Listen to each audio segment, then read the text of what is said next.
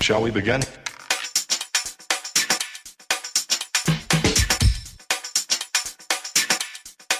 Let's begin now.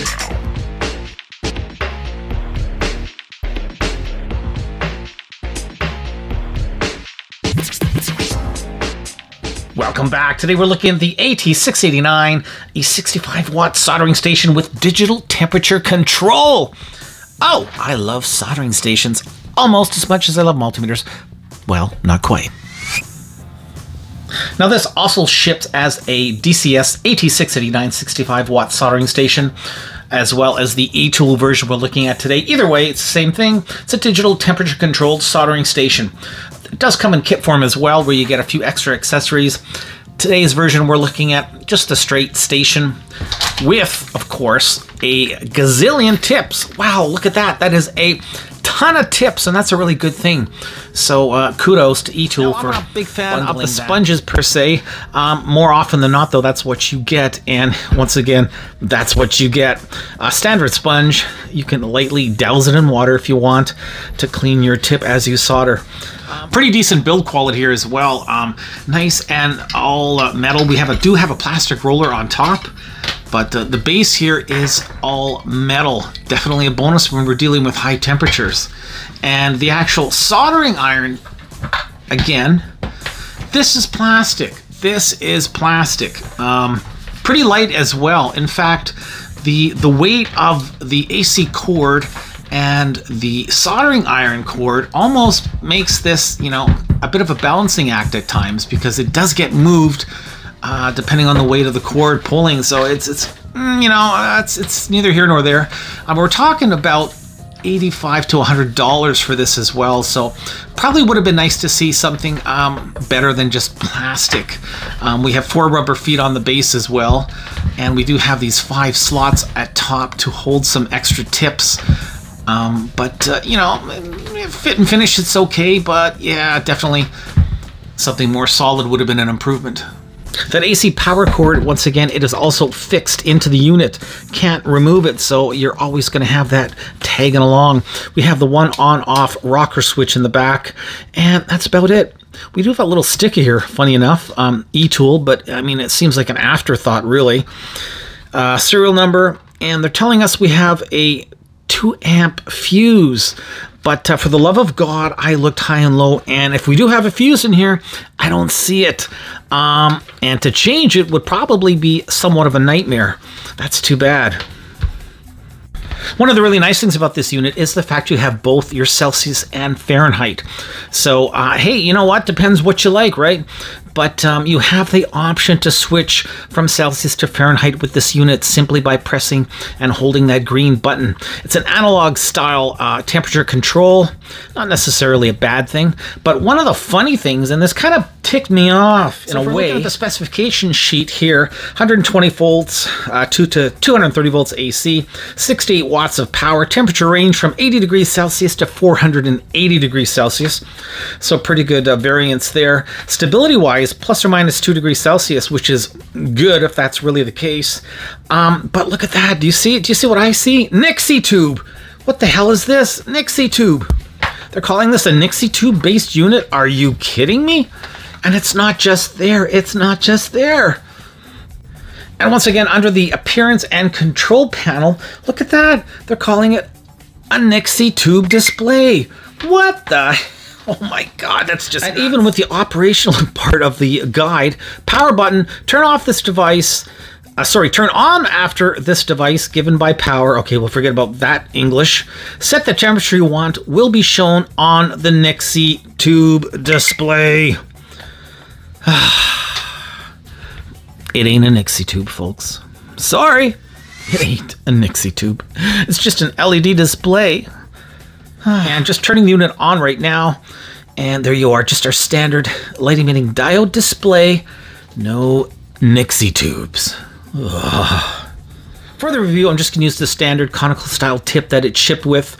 Once again, the soldering handle itself, they're all the same, right? And we do have some nice strain relief here, which I like, as well as on the unit itself. But remember, these are all permanently attached, so it should have some good strain relief. But it's your standard soldering tip holder to open it, remove the tip, you just unscrew, put the other tip back on, screw it back, and away you go.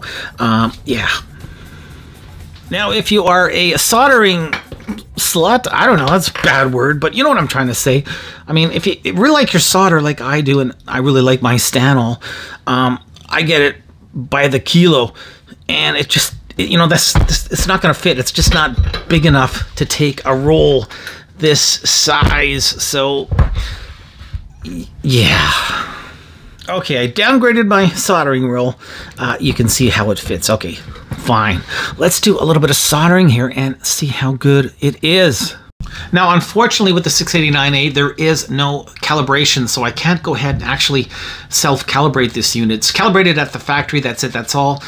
No user calibration afterwards. Okay, we're going to see how good this is in terms of temperature control. Sitting at 782 degrees Fahrenheit. Let's put it on the HACO and see how close we are. All right.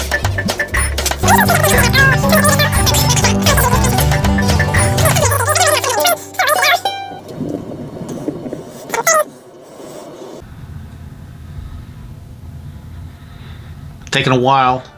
740, still climbing, still getting there.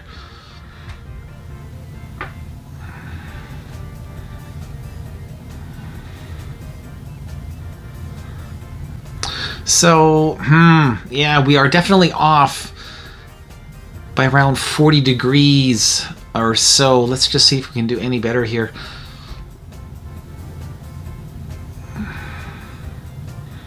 Yeah, so that kind of sucks, you know, we're not really where we should be. We should be a little bit closer than that. I was hoping to see at least around 760 degrees, but it doesn't look like we're going to get there. To change the temperature, you just hit that lock button.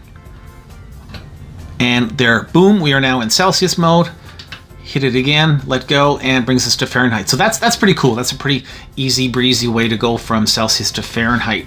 And it has a lock as well. So if you want to lock your temperature, have a set temperature which doesn't vary even if you're touching that temperature knob, this is what you do. Okay, so right now it's sitting at around 502 degrees Fahrenheit. I want to lock that in. I'm supposed to hold down for 3 seconds. 1, 2, 3, and we are in lock mode. Lock mode, so even if I switch that temperature control rheostat, bada boom, bada bing, we are still in LOC, lock mode. Cool! Get out of lock mode, of course, just hold it again for 3 seconds. Bada boom, bada bing, bada bang, and we are no longer in lock mode, and we can go ahead and start playing with that temperature like the naughty people we are. 689A also features a auto standby function. Basically, when you put that soldering iron back in the holder, it'll auto standby after 10 minutes. 10 minutes. So, and once again, this is not a user adjustable time. So if you prefer to have it in standby after maybe 60 seconds like I would, there's nothing you can do. 10 minutes, that's it, that's all.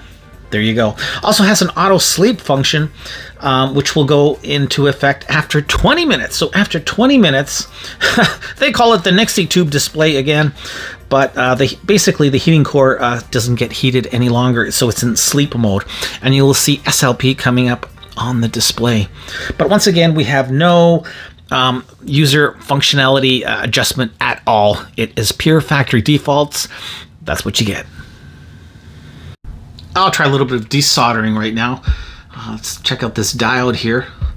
Temperature is pretty high, just over 600 degrees Fahrenheit.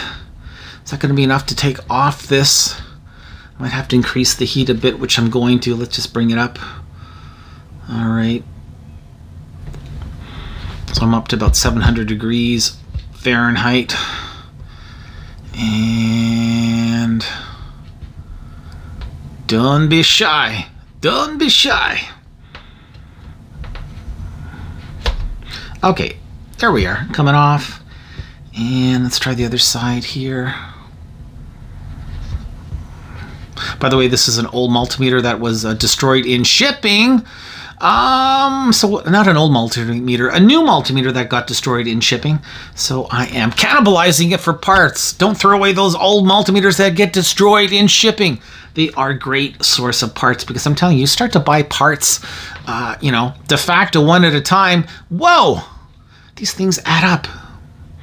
So there you go. That was not bad at all. Handle has a really nice silicone tip here, so you're not going to get burnt or scolded at all with that heat coming from the iron. Let's see if we can remove that NCV filament here from this multimeter. Now this is ideally not the greatest. Oh yeah, no worries here. That was easy. Try the other side. Ideally you want a flatter tip, a flatter head than this, but and yeah, it just comes out like butter. So definitely has a good heat distribution right on that component. Yeah, not bad. Now let's just solder that NCV back on. Yeah, no worries there. In like butter, in like butter. The opposite side. Yeah, looking good. So good heat distribution on the tip. Very comfortable in the hand. Once again, that silicone protection barrier here really does help. And yeah, for general soldering, it should be fine. Weird but simple to get the access to internals. Simply pull the front of the housing. Just give it a little push, and yeah, it just comes off like that. No screws, no nothing. Weird, but it works. All right, let's have a look at those internals. Now, first off, I gotta point out here, they're saying we have a 2 amp fuse, but for the love of God, I've looked high and low, and I don't see it. I don't see it. You know, without destroying the assembly entirely. Is it down there? I put a flashlight. I'm not seeing the fuse. I'm not seeing it hidden. I thought perhaps it might have been hidden or recessed somewhere in the cord itself. No, it isn't. So where the hell it is, I don't know.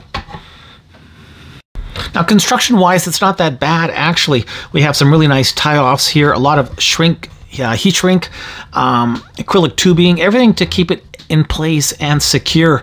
Even that AC cord at the bottom, as you can see, is tied down nicely with a couple of Phillips screws. So attention to detail for the small things at least seems to be pretty good.